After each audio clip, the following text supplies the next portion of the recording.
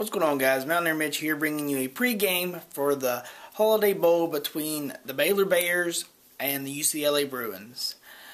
We'll start out with UCLA.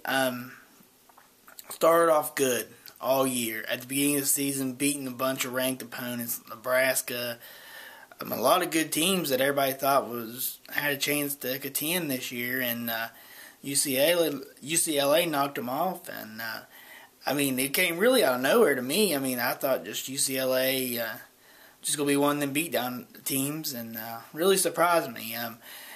But there at the end of the season, it seemed like UCLA fell off a little bit and lost those games to Stanford. And, Jonathan Franklin, just one heck of a running back. It really depends on which team's going to show up in this game. And it's really the same thing about Baylor, too. But I'll get to them in a second. But, it's really about UCLA showing up and having the time off and seeing what they can do with it.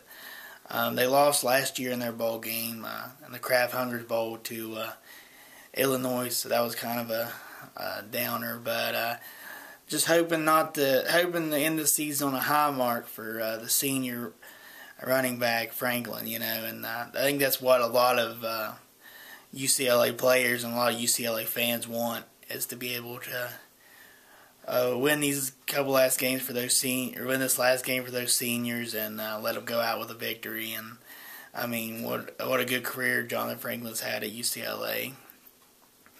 But on to Baylor now. Now this Baylor team, it's more flip-floppy than UCLA.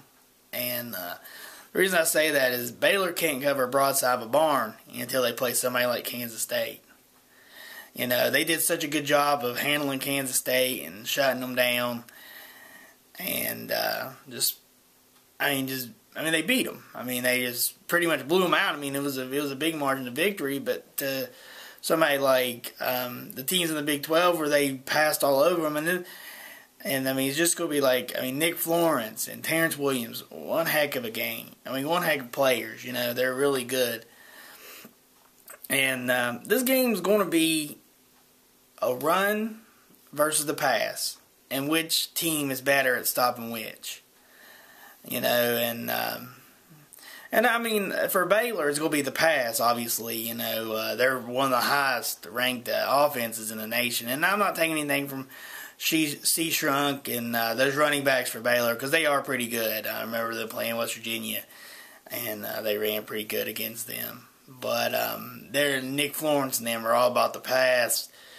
And it's all about UCLA's cornerbacks and the secondary there seeing if they're able to shut them down. Not shut them down, because I don't think anybody could shut down Terrence Williams. In my opinion, he's one of the best. Actually, he is one of the best receivers in the nation. I think he has the most yardage.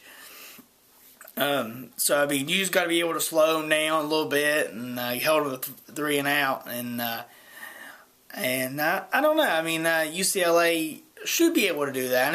They play quarterbacks like Florence with Mazzoli or whatever the quarterback's name is for Nebraska. God, I can't think tonight.